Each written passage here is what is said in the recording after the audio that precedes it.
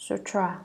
At that time, Vajrayacharya Bodhisattva addressed Moon of Liberation Bodhisattva, saying, Disciples of the Buddha, the Bodhisattva Mahasattva who has already purified the third ground and who wishes to enter the fourth, the ground of blazing wisdom, should cultivate 10 doors for understanding the Dharma. What are the 10? They are contemplating realms of living beings, contemplating realms of Dharma, contemplating realms of worlds, contemplating realms of empty space, contemplating realms of desire, contemplating realms of form, contemplating realms of formlessness, contemplating realms of vast minds, faith, and understanding.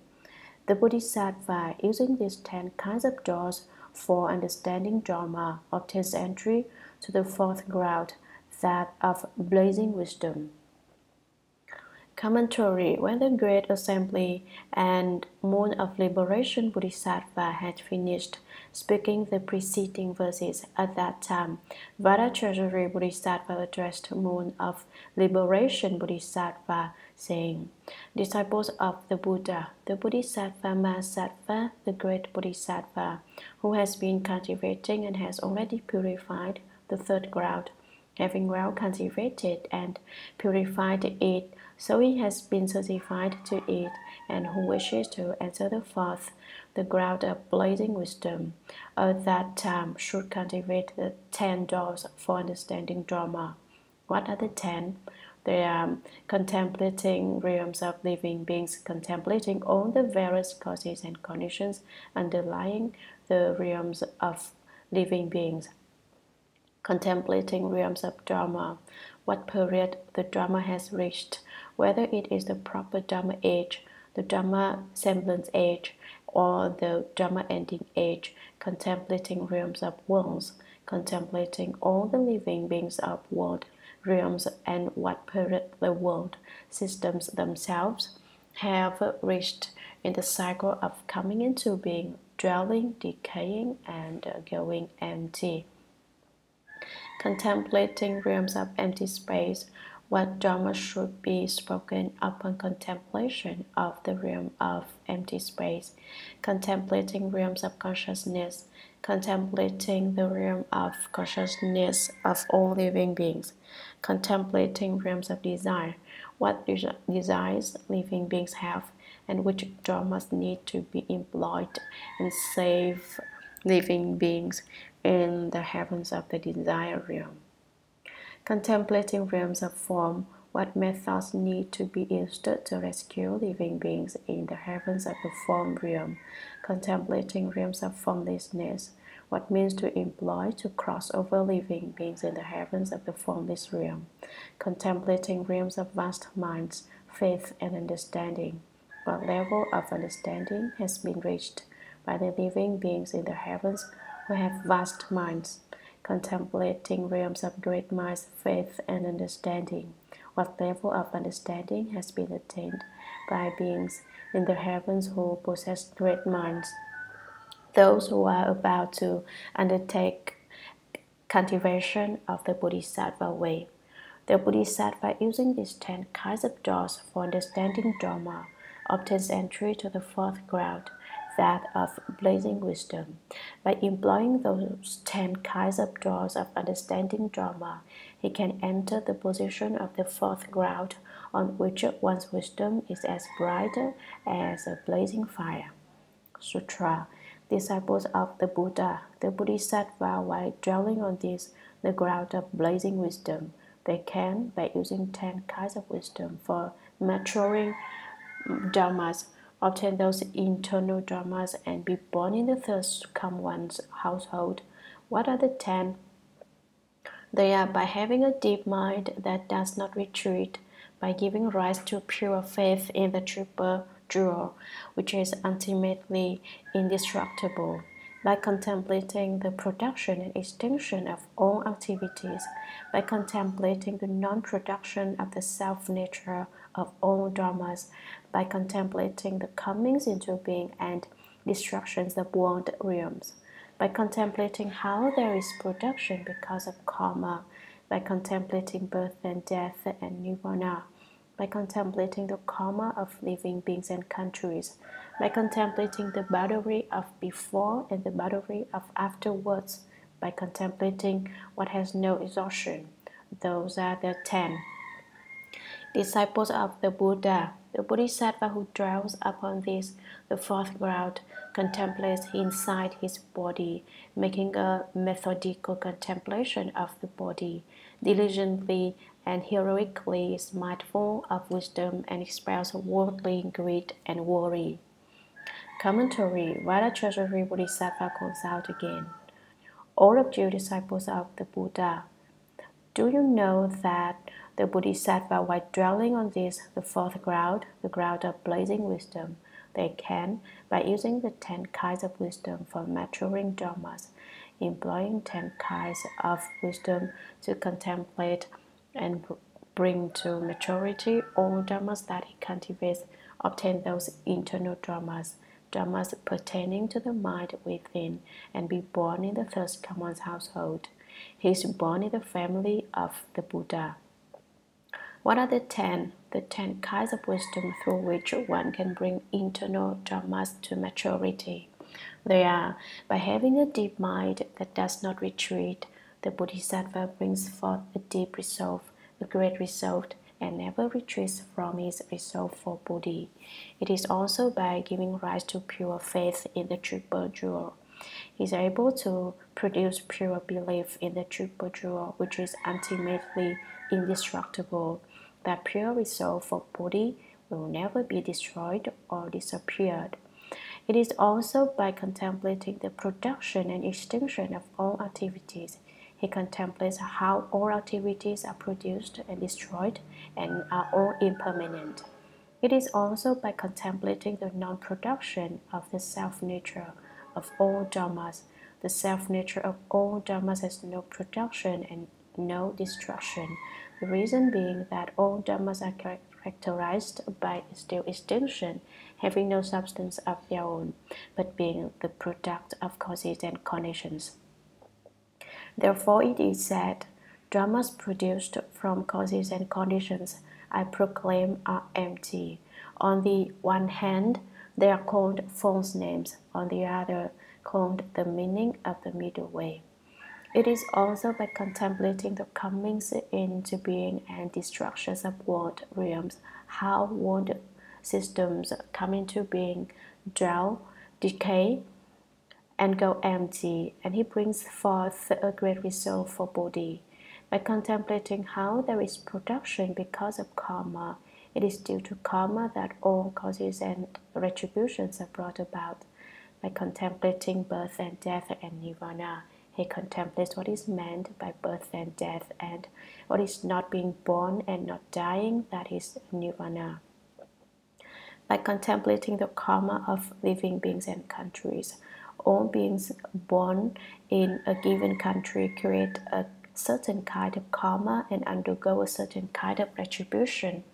By contemplating the boundary of before and the boundary of afterwards, he also contemplates how all false thoughts, the preceding thought and the thought after it, are produced.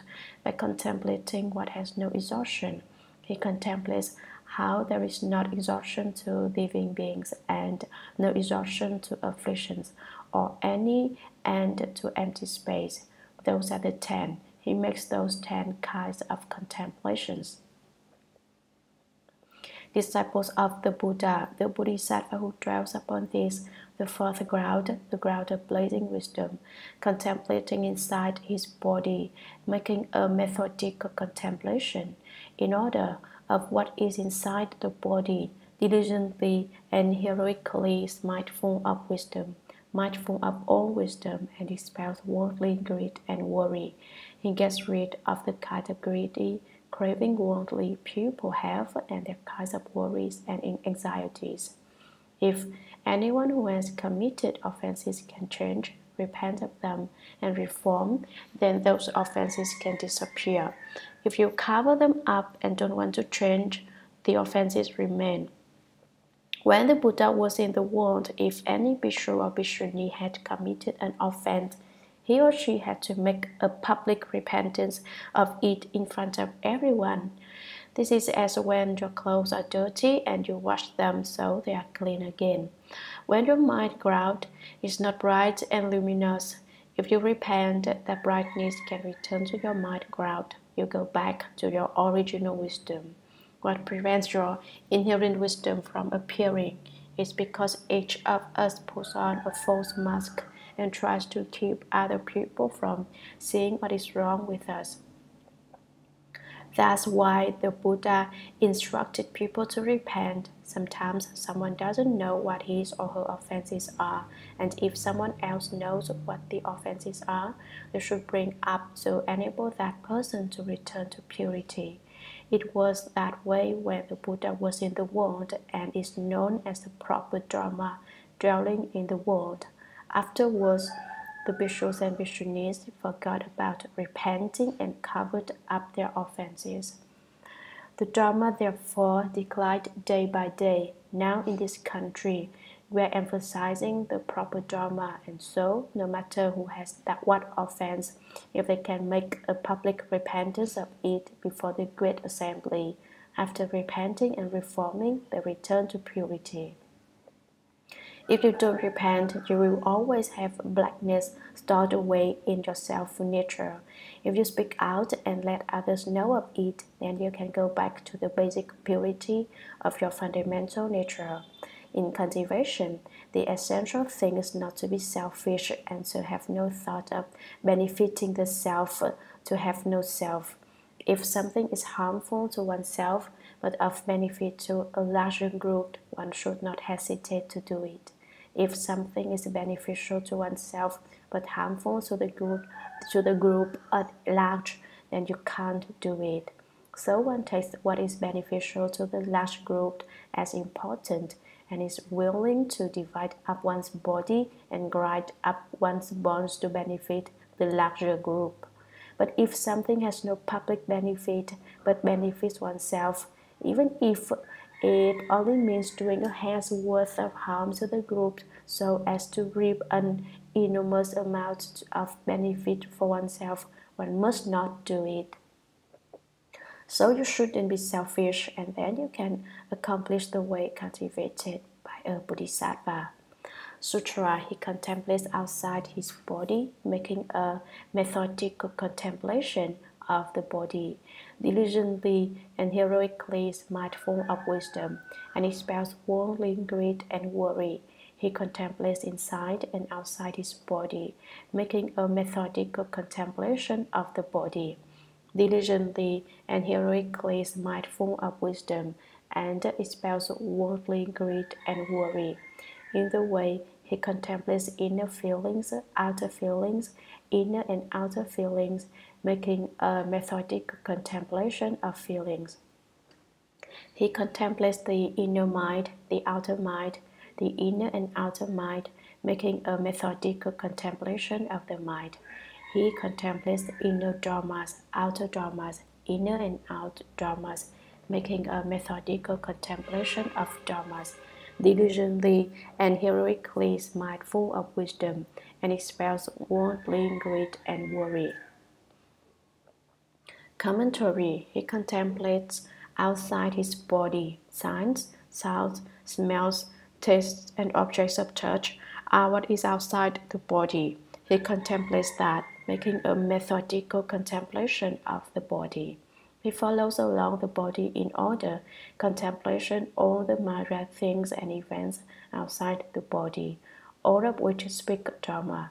If you realize that everything is speaking Dharma, you will thoroughly understand the real mark of all Dharmas. He makes that systematic contemplation of the body, diligently and heroically mindful of wisdom, and expels worldly greed and worry. He is heroically vigorous at all times. We need to know how constantly to return the light and look within, and see how to expel all worldly greed and love, and all worldly worry and anxiety. He contemplates inside his body and outside his body, making a methodical contemplation of the body, both of the five skandhas inside his body form, feeling, thinking, activities, and consciousness, and of the six dusts outside his body sights, sounds, smells, tastes, objects of touch, and dharmas. Again, he cultivates diligently and heroically, is mindful of all wisdom, and expels worldly greed and worry. We shouldn't have any greed for worldly fame or profit, unlike some left-home people who are greedy for offerings. When someone donates a red envelope, we quick think, there must be a lot of money in it. Then when they open it and take a look, it's just $1, and they are incredibly disappointed, all because of greed. In that way, he contemplates inner feelings, outer feelings, inner and outer feelings, making a methodical contemplation of feelings. He contemplates like that, returning the light and turning back the illumination in a very detailed investigation of what his inner emotional feelings are all about, as well as the feelings coming from outside. He also looks into what feelings that are both internal and external alike, thus methodically contemplating feelings. He contemplates the inner mind, the outer mind, the inner and outer mind, making a methodical contemplation of the mind. He looks at what the mind inside is like and what is the mind outside is like, along with what inner and outer minds working together are all about. He investigates in systematic contemplation of the conscious mind. He contemplates the inner dharmas, outer dharmas, inner and outer dharmas, making a methodical contemplation of dharmas. He contemplates all the dharmas inside and all the dharmas external to the body, along with internal and external dharmas. Systematically contemplating dharmas, again having to do so diligently with vigor and heroically mindful of all wisdom, and expels worldly greed and worry, every kind of greed and anxiety worldly people have. We who have left the home life should leave the home of the three realms, the home of the desire realm, the form realm, and the formless realm. We should also leave the home of afflictions by cutting all of them off. We also have to leave the home of the mundane, which means dispelling worldly greed and worry. Is easy to say, but very hard to do. Yet, even so, the harder it is, the more you have to do it. If you don't do it because it's hard, it will never get done. As it is said, human needs is difficult at first, but afterwards acquired. If you want to master human needs, you first must go through some very difficult experiences, and after that you come to have kindly and human concern for other people. Sutra. Furthermore, to prevent all evil and unwholesome dramas which have not yet arisen from arising, that Bodhisattva wishes to bring forth diligent vigor and makes up his mind to properly cut them off. To cut off all evil and unwholesome dramas which have already arisen, he wishes to bring forth diligent vigor and makes up his mind to properly cut them off. In order to cause all wholesome dramas which have not yet arisen to arise, he wishes to bring forth diligent vigor and makes up his mind to properly cultivate them. In order to cause all wholesome dharmas which have already arisen to remain and not be lost, he cultivates to increase and extend them. He wishes to bring forth diligent vigor and makes up his mind to properly cultivate them. Commentary. The text has not finished explaining about how casting out all worldly greed and worry brings forth world-transcending bliss, and so it continues in more detailed explanation, saying, furthermore, after having cultivated the third ground of emitting light and being on the ground of blazing wisdom, to prevent all evil and unwholesome dramas which have not yet arisen from arising, that Bodhisattva wishes to bring forth diligent vigor, so that all evil thoughts and unwholesome dharmas which have not arisen in his mind will not arise. He wants to be courageous, which is identical with being diligent and vigorous, and he makes up his mind with a great resolve for Bodhi to proper cut them off. He wants to keep all those evil and unwholesome dharmas from arising and wants to cut off all evil and unwholesome dharmas which have already arisen. No matter who you are or what kind of offense you've committed, if you can cut off those evil, unwholesome dharmas, the body's three evil acts of killing, stealing, sexual misconduct, the mouth's four evil acts of lewd, false, harsh, and double-tongued speech, and the mind's three evil acts of greed, hatred, and stupidity, then you stop creating that kind of bad karma. In order to do that, he, the Bodhisattva, wishes to bring forth diligent vigor, act with the utmost courage, and makes up his mind in a great resolve for Bodhi, to properly cut them off.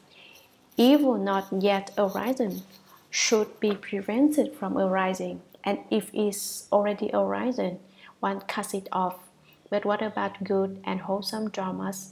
In order to cause all wholesome dharmas which have not yet arisen to arise, that is, not being greedy, angry, or stupid, not killing, stealing, or committing sexual misconduct, not speaking loosely, falsely, harshly, or in a double-tongued manner, which together constitute the 10 wholesome acts of refraining from the 10 kinds of evil karma.